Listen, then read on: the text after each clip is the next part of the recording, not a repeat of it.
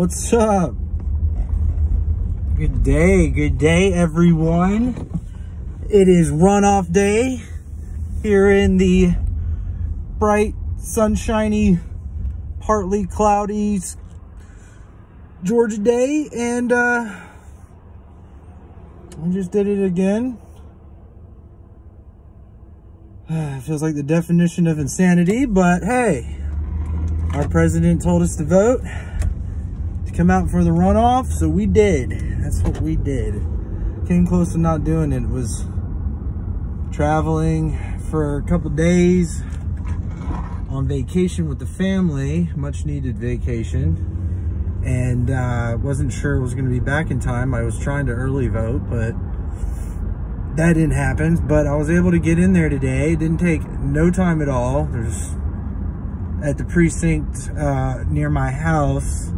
It's 4:24 in the afternoon Eastern time on the 5th of January. So they had up to me 521 people. So I was the 522nd person at that precinct, which is like, I mean, there must have been a lot of, I guarantee there's probably a lot of early voting, but this doesn't seem like much.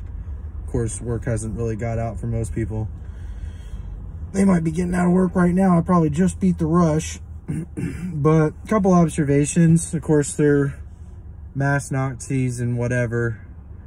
I told them I would socially distance and stay away from everybody. They didn't like that, but, you know, I think they know not to argue too much. But, so that, you know, just right off the bat, the lady at the front is already asking you to put a mask on, even though there's no one, I'm literally the only one there to vote. And the only people are there are the employees. And, I walk in, the lady's probably 20 feet from me, and she's asking me to put a mask on. There's no one else in the foyer. I mean, this foyer is probably like maybe 35 feet wide by 20 feet deep, and it's like there's no one in there but me and her, and she's on the other side of the room asking me to put a mask on. It just seems kind of ridiculous, but whatever. So anyway, we got past that, and then I got some eye rolls in the hallway when I approached, because, you know, I'm sure people who are out there not wearing their masks know that, you know, you notice when other people come near you that are wearing masks, and you can tell how they're getting treated a lot better and more humane and treated like a human being, which is counterintuitive because you can't see the face. But, you know, it's almost like their way of punishing you or what have you, ostracizing you. Anyway, I'm getting off on a tangent. The point is I just voted. It took 2 seconds. If you're in Georgia, get your ass to the polls. It closes at 7. You got no excuse, you know. If you're here, just do it. I know it seems counterintuitive. I was able to capture a picture of the screen showing Dominion voting systems and all that other shit. So, you know, it's a crock of crap that prints out the paper ballot, and then you have to go over to this trash can looking thing and scan your ballot through there. But it doesn't tell you which way to scan it. Doesn't say whether to go upright or down or whatever, and then it gives you a message saying ballot accepted. It's just, it's very strange having to use an electric system to print the paper ballot. It's like, why not just fill out the paper ballot and skip the electric voting? Oh, that's right, because then you couldn't rig it. That's right. Silly me, I almost forgot. Oh man. Anyway, figured I'd share. It's really not that big of a deal. But the way I see it, I'm just hoping that it's going to show, in my opinion, it only gives us more data. It only gives us more evidence, because it's like the entire state of Georgia is run by, voting is running off of Dominion. So that being said, you know, they're going to try, if there's any major discrepancies between the regular primary, or general, I'm sorry, and this runoff,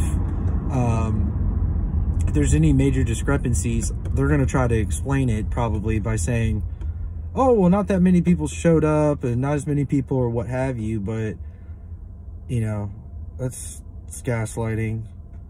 It's going to show, you know, let's say they don't rig it and the numbers are just way off from the original ones. Well, that's going to look weird. And if they do rig it, then we're going to have more evidence of them rigging it. Either way, it's good for us and bad for them, in my opinion. I don't think a runoff helps them. If they had their way, the machines would be already destroyed, because this runoff was a big deal because it caused a lot more time.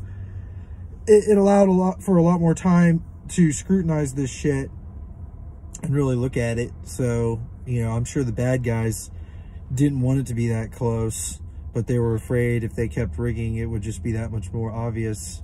Who knows? We'll see. We'll see what happens. But, you know, like I said, I don't have any faith as far as I can throw one of those machines into somebody's front yard out of a moving vehicle.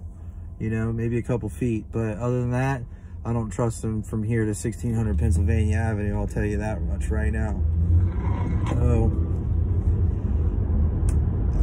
yeah, been traveling a lot, guys, so it's not been in the last couple of days, and tomorrow I'm probably going to have a travel day too on the 6th, so I'm not going to be around as much, hopefully, but I'll try to keep my eyes and ears, and I know you fellow Anons will tag me in good stuff that I'll be able to see and help fill in the blanks and get the messages out there, so I always appreciate that.